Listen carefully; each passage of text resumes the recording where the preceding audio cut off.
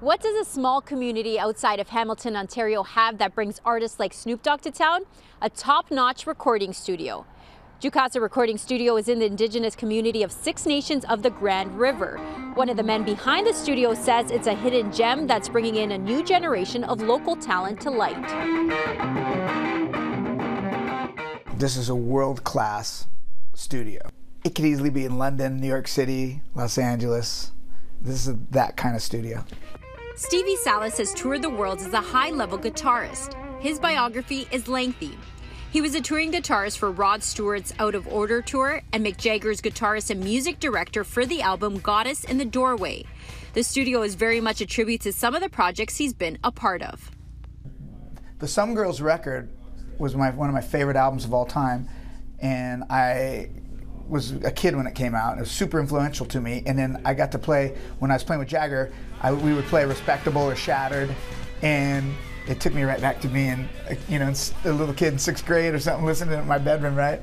And when I see this, I think of that. I love that. Salas says this studio was the brainchild of a successful local business owner named Kenny Hill.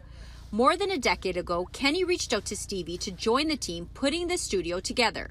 He sought me out because he wanted advice, and from another Native guy, and I came and I was fascinated by his commitment to making sure that Indigenous people had these opportunities, and I said, I want to be around you more. His dream was to build a place on the reservation that kids could come here and record and have an equal playing field with kids who had more opportunities around the world. The community is invited in through Jukasa School of Recording Arts. There's also a film and television post-production studio, a radio station, and a recording studio. Salas says the recording studio has drawn many artists to the area, including July Talk and City in Color, plus some legends. We have days in here where Snoop Dogg's in here, doing a rap, and Hulk Hogan's hanging out watching him. Woven into the studio is some of Salas's own musical history, like this mixing board, which he found while producing an album for a band named Gandhi in Costa Rica.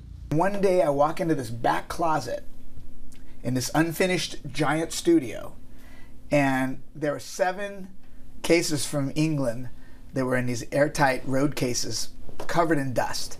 And I asked what it was. And the guy goes, that's the Abbey Road Studio 3 famous SSL mixing board. But I called him and I said, listen, I found the board. You got to have this board.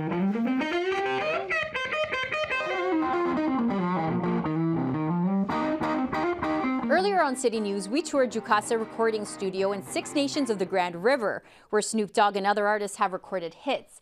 While this place attracts many celebrities, it also houses the next generation of talent. The multi-million-dollar facility is the brainchild of the late Kenny Hill, a resident of 6 Nations and well-known entrepreneur. The building itself is called Jukasa Media Group, and it's broken into 4 parts: the recording studio, a post-production studio, a radio station, and a school called Jukasa School of Recording Arts.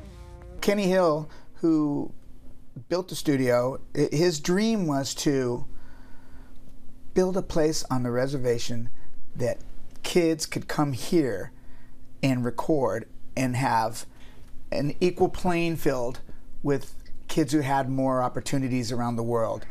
And while his vision was to open the doors for both mainstream artists and local talent, he also wanted to build an accessible place of learning.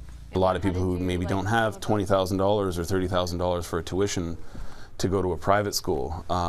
So we thought, well, why don't we start our own thing, which is like, a tenth of, the time demand and money and whatever, and we could do it out here. And it's, and it's smaller class sizes, like we only do maybe 6 or 8 people at a time. Right now, the school offers 2 terms, which are 12 weeks each. Among other things, students can learn Pro Tools, mixing, and post-production audio for film and video. Pupils have ranged in age from 18 years old to in their 50s. They've also hosted workshops for children. It's a pretty wide range of people of all different backgrounds, and we specialize in a lot of people who know nothing. So you don't even have to have a lick of experience to start. To find out more information about what the school has to offer, you can go to our website, citynews.ca. For City News, I'm Stella Acquisto.